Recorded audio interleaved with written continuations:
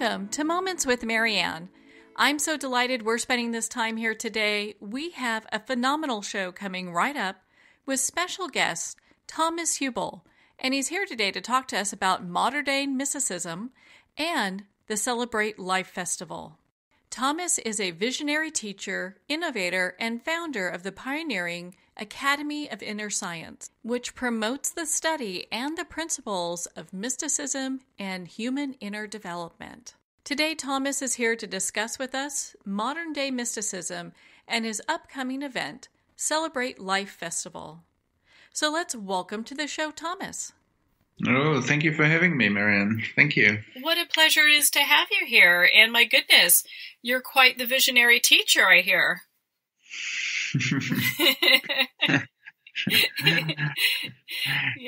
Yeah, I'm happy to be here with you and and your audience. Mm-hmm. Well, and for a lot of our listeners that might be new to your work, why don't you share a little bit about your journey? Because I found it to be quite fascinating.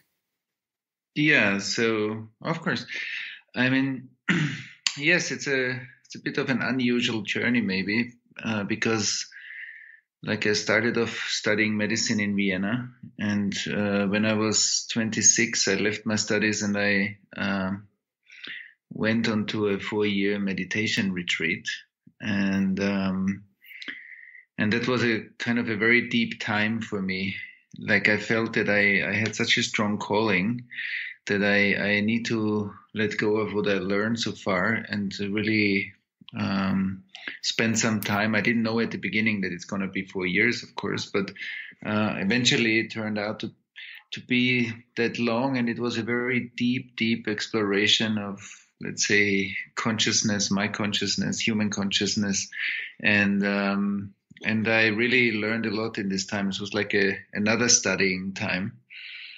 And so, eventually after some time I came out of that retreat, and I still spent almost another year in a small flat in an apartment in Vienna, still meditating many hours a day. And then one of my friends or clients at the time,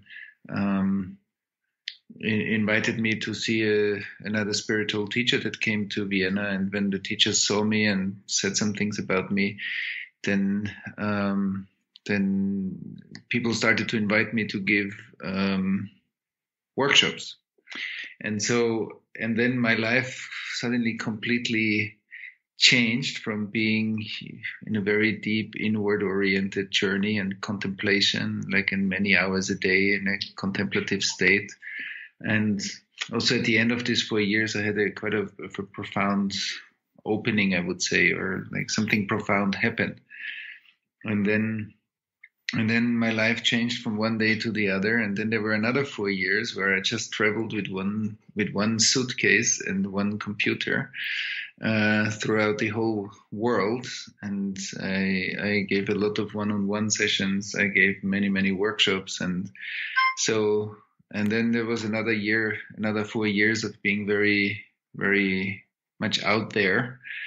And then I got to know my current wife, and we took an apartment, and then my life changed again. So this was 14 years ago, and I think all the puzzle pieces in a way came together and formed the work that I do today, which combines whatever the healing and integration work with the deep spiritual and mystical work, with some cultural architecture work, how do we really bring our spiritual practice into day-to-day life as parents, as people who affect culture, taking on also some cultural challenges and making a meaningful contribution. And so a lot of my work is about an grounded embodied spiritual practice that is also innovative and brings new creative solutions into the societal framework while practicing a deep contemplative practice. We can go dive into some of the aspects deeper, but in order not to make it too long, that's it in a nutshell. That's a short version. Well, and it's interesting, how your journey took you from, here you're going to go in the medical field, you're looking at that, and then you do a 180, because a lot of times when people are wired so that they are able to do medicine, they have to really see things to have it proven. And yet you took this inward journey. Right. And my sense is that that the inner journey is also a scientific path, which means that that the exploration of human consciousness follows certain inner laws or certain inner processes. And so that's why later on we developed what we call today the Academy of Inner Science, like an institution where we run worldwide programs and training programs and online programs where we explore how what I call the inner science, like the contemplative science and outer science, the scientific path in different disciplines can meet. And in the meanwhile, we actually established with 6 universities PhD programs where people take our in-depth programs, like 2-year training programs, and write a PhD on a certain topic, and combine their inner experience and their scientific background and create PhD works out of it. So exactly what you mentioned, the polarity between outer science and inner science is actually what I feel is also one part of my journey to create a kind of a dialogue of the mystical voice, the inner voice, the contemplative voice, and the scientific approach, because I believe that the synthesis of both of them is really important and can bring many innovative ideas, solutions, and processes into our cultural process. Well, and I have to applaud you. Not many people would take such extraordinary time to devote to their spiritual practice, and you did that.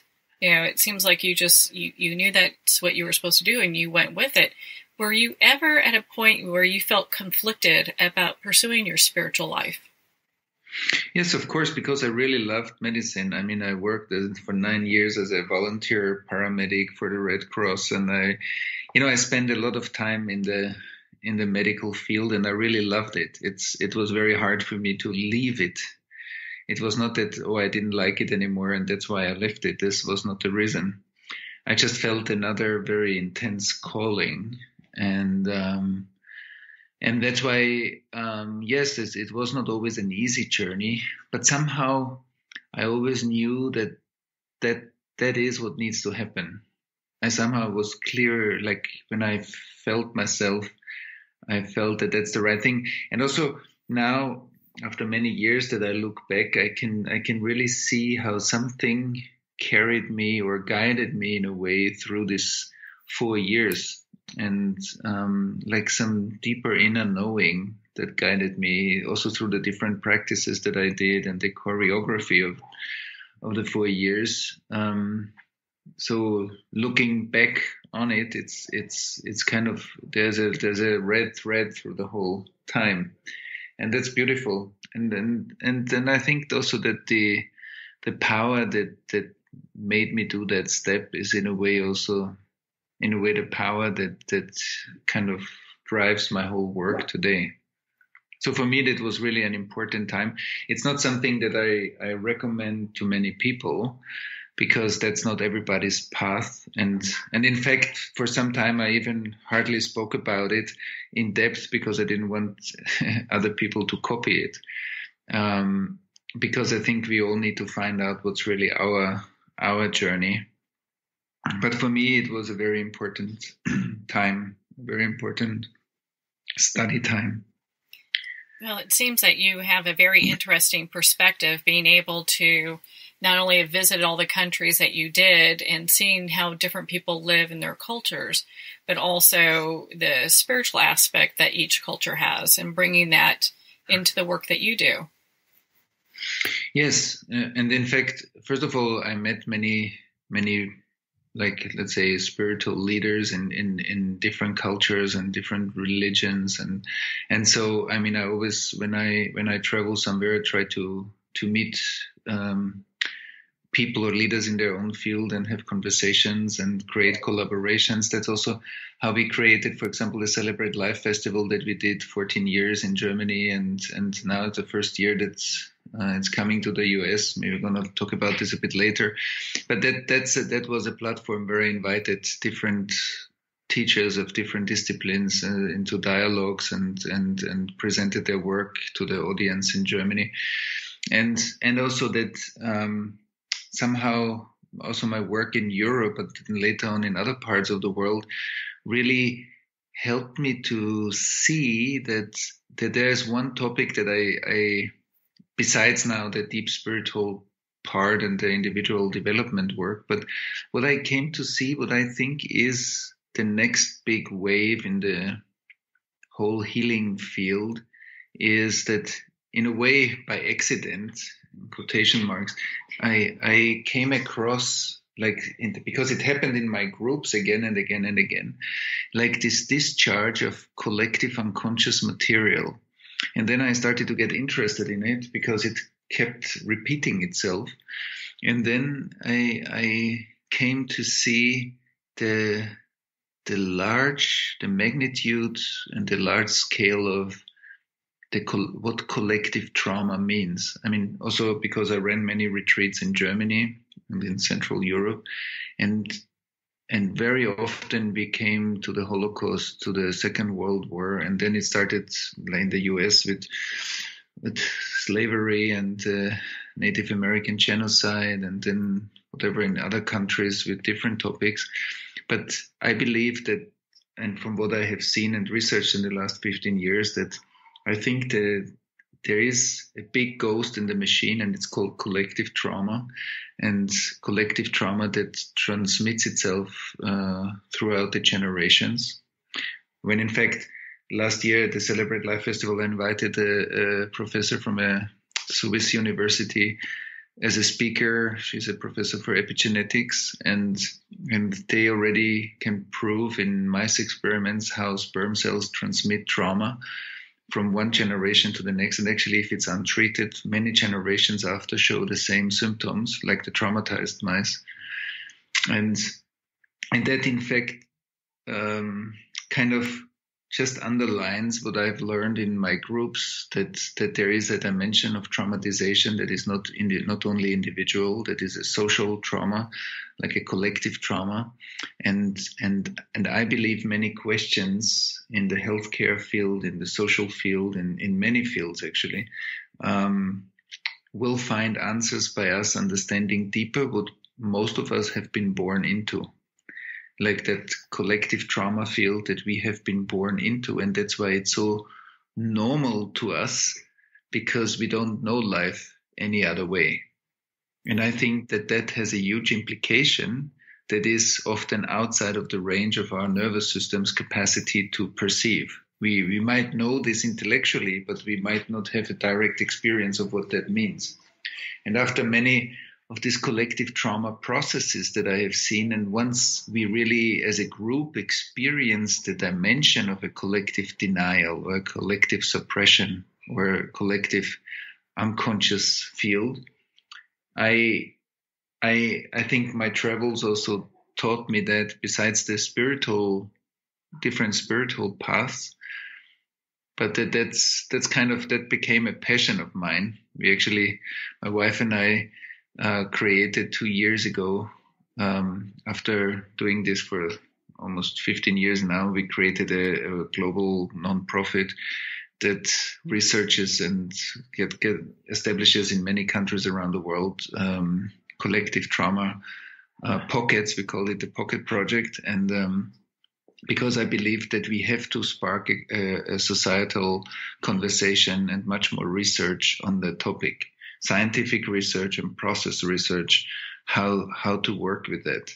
I think, and I also believe that that's going to be the next big wave in the one of the next big waves in the whole healing and therapy world.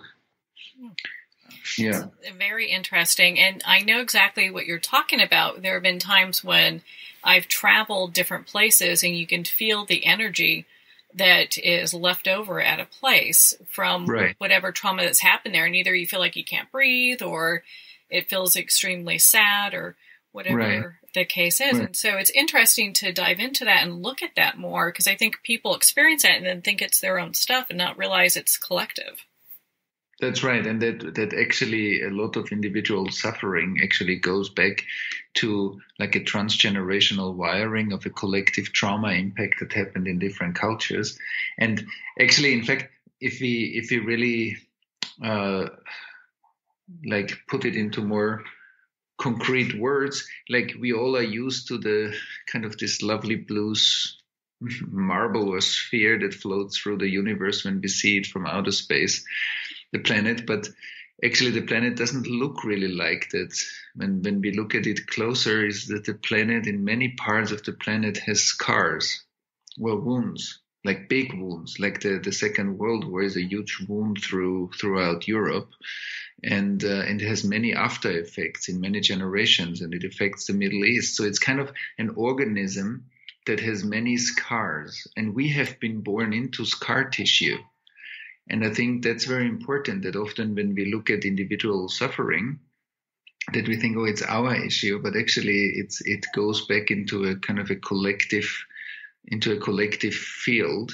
And I think also in the current trauma work and trauma research that the social dimension, when a trauma happens within a cultural trauma, then the cultural environment is a very important aspect to consider in the individual healing work. And so that's why I think that's a big topic. And as you said, we can feel it. We can when we pay attention and we are very present, we can still feel the remnants or the residues and the kind of leftovers that we feel. But it's actually in the follow-up generations already wired in our bodies, in our emotions. We get it through kind of, I'm convinced that through our genetic or epigenetic environment. We get it through our families, our social structures, and that some of the structures that we call normal social structures are actually trauma agreements. And so I think that's, as you can hear, I'm kind of passionate about it, because I think there's so much healing and so much awakening and so much, even if you just look at climate change, like the slowness of our response to an immediate issue that we are not facing really as a global society. The delay is partly also like trauma, that trauma doesn't want to change. Trauma is scared to change. We cannot push trauma to change. And so when we see in organizations or in societies, when there's a necessity to change and to kind of shift into new ways of doing things, I believe some of the sand in the engine that we encounter is actually unrecognized trauma that feels like a break in the system. And so I think it's a vital topic, and it comes up now where climate change and the technology explosion is like two global massive change factors come up. And I think that's our global healing process that's needed now. Well, it's interesting. I've heard it once described, a lot of times before there's profound change, we'll have periods of time where things seem to be in utter chaos.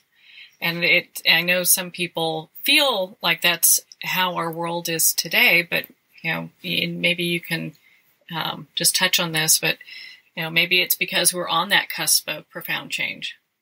For sure. And that the global external brain, like the World Wide Web, what enables us to have this conversation and actually meet from all around the world and share like a virtual intimate space, that very technology created kind of a bigger system around humanity, like an information system that is on the one hand amazing because it allows us to do what we do. There's a lot of global learning. There's a much higher speed of data.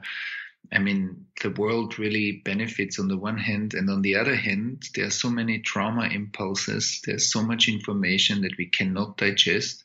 And we actually, I think if you're really honest, many of us cannot even digest the news that we consume, and also many of the atrocities. You hear about terror attacks and shooting in schools and all kinds of atrocities.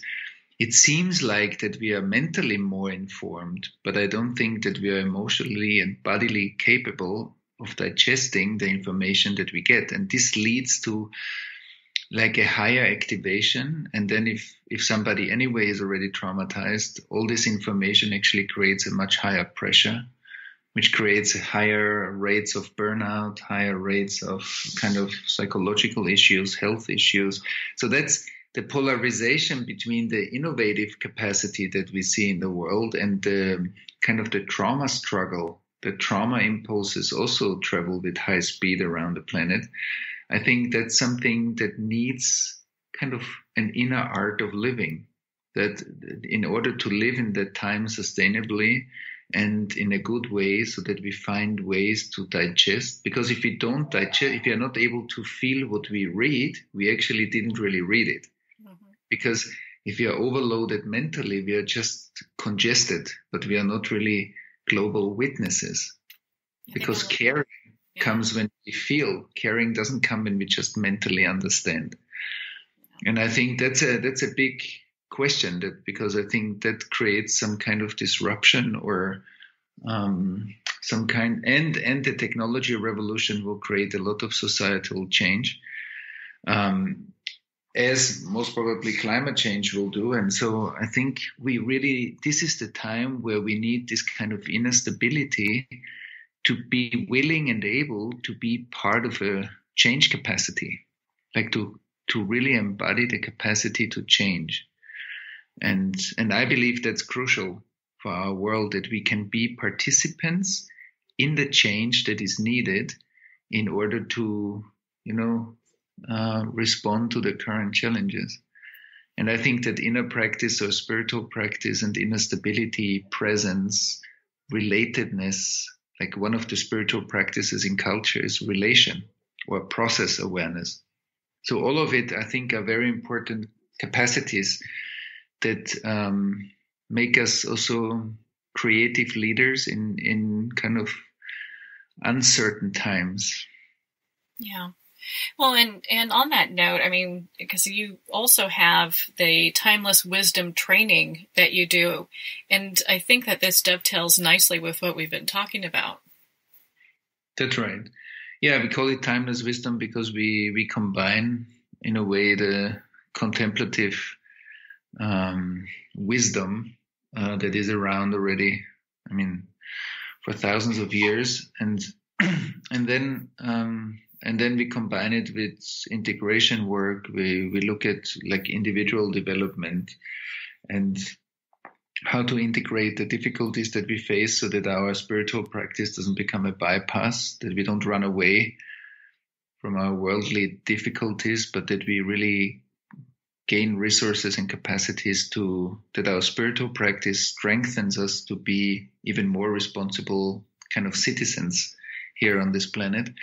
And but also that we are citizens that transcend our current notion of identity, our current notion of what we are identified with, and that we open ourselves to kind of a higher creativity or kind of connectedness with everything.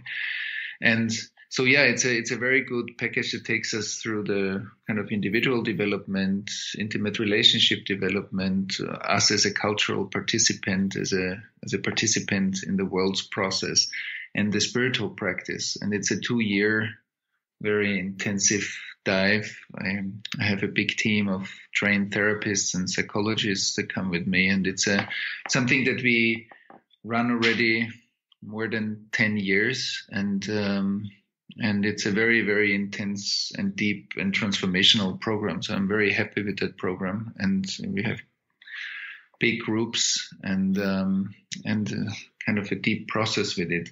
And we did it, I think this is the 5th time that we run this program. Before it was even 3 years, and then we reduced it to 2 years. And we're already running the 2nd program in the US. We have 5 programs in Germany. So yeah, it's a very beautiful and also demanding process. Well, over 2 years. Yeah, with any spiritual education, it does seem like it's always a demanding process. That's right. You're right. Yeah. And I want to add something to what you said, because I think you said something very wise now that also kind of clarifies a little bit kind of the face that spirituality gets in the modern world and also in the capitalistically oriented world.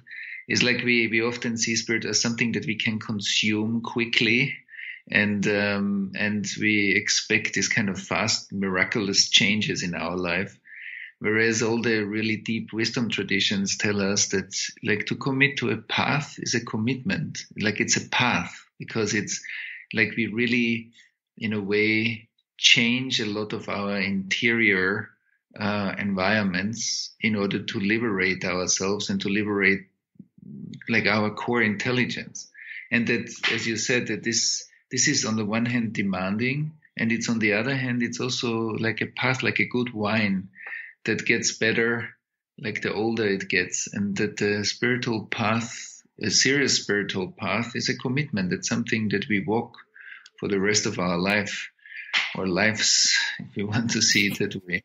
So yeah, that was very important what you said. Oh, well, thank you. Well, and I know that you have these, you have a workshop coming up in California.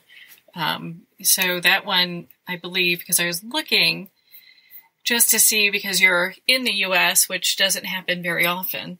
And I believe you have a workshop in California coming up for the Timeless and the Timeless Training Workshop, the Timeless Wisdom Training. And you also have an event coming up in New York, Celebrate Life Festival. I'd love for you to share a little bit about that. Yeah, we did, like, this is the 15th festival that we did, like, that we do. We did 14 of them in Germany. This is an event where I think last year we had 1,400 participants, and so yeah, it's a kind of a stage where I invite also other teachers or speakers in different fields, and we explore certain topics. Every year has a different topic, and this year it's the first time in the US. It's at Omega Institute in upstate New York, and it's going to be in August, on the 12th till the 17th of August. And it's kind of a beautiful atmosphere, because it's also for families with kids. It's that we have a main stage, we have different workshops, we have like a whole process over the course of these 5 days. And we look at, like, what does inner and outer fragmentation mean? As you said, we are in a world where there's a lot of polarization, there's a lot of othering, there's a lot of fragmentation and separation. And we want to look at how this lives in me, how this lives in my relationships that I build, how this lives in the culture that I live in, and how this might also live in my relation to higher spirit. And so we are walking ourselves as a group and through and have some self-exploration, some relational exercises. And we call it festival because during the day we do deep work, but in the evenings we have like cultural programs, we have artists come, musicians, we have dance parties, we have like, it's a good mixture of being able to have fun and also being part of a vibrant community of people that have a spiritual practice, that are culturally creative, that are leaders in their field or do meaningful projects in the world, but also come together in order to get nourished with like-minded people. It's a kind of a lovely community event, and it has a deep practice from early morning, so people can choose to participate in many different practices, events, talks, keynotes, workshops, and see how that relates to their life, and take whatever we learn in these 5 days into everybody's life at home and apply it and live it. So that's again in a nutshell. And we got very beautiful feedback in the last years, how like the atmosphere or the energy of that event is kind of very bright. It's kind of a very uplifting event, even if you look at also some often painful or difficult things. And it creates a lovely community also for people to also meet like-minded people. Many projects are being envisioned in such a lab. It's kind of like a cultural laboratory also. And so it's a beautiful event, yeah. Well, I think it's a fabulous event, and I'm looking into attending and highly suggest everyone do the same. Thomas, where can people connect with you and be part of your community? Yeah, we have a whole online academy. So there's one, I think the simplest entry gate is either through my website, thomas-hubl.com. We have this kind of academy that has in-depth programs and also like a whole series of online content and online courses that I do on mystical principles for whatever health and healing practitioners like therapists, doctors, nurses. And then we have, courses on intimate relationship and on like the mystical teachings, like the spiritual mystical knowledge. And so we have a whole different variety of courses. And we do annual retreats. People can come to the festival. If people want to do a deep dive, we every 2 years we start a new timeless wisdom training.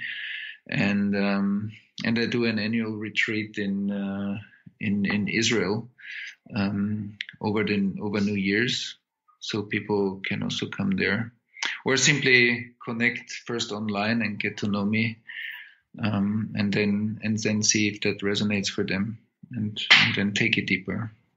Well, I know you have a lot of videos online, so people can learn more about you and your work, and also visit your website.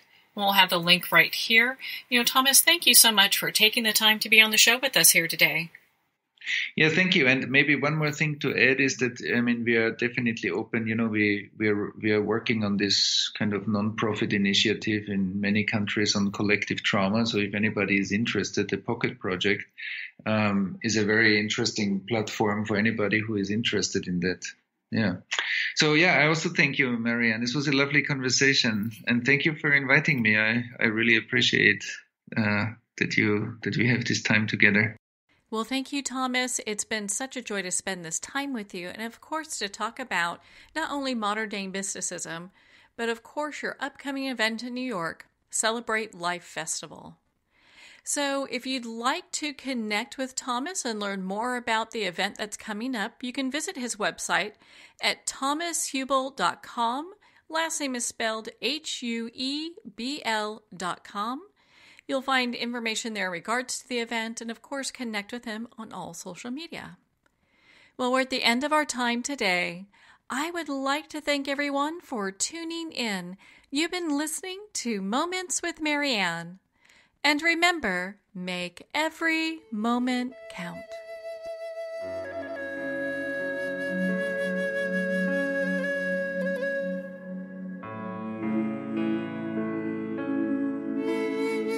In a single moment, your life can change. Moments with Marianne is a transformative hour that covers an endless array of topics with the best of the best. Her guests are leaders in their fields, ranging from inspirational authors, top industry leaders, and business and spiritual entrepreneurs. Each guest is gifted and a true visionary, a recognized leader in her own work, and while teaching others to develop, refocus, and grow, Marianne will bring the best guest and sometimes a special surprise. Don't miss this. You never know just which moment will change your life forever. Moments with Marianne airs every Thursday, Friday, and Sunday at 8 p.m. Eastern, 6 p.m. Mountain Time. Make sure to tune in and visit momentswithmarianne.com for more information.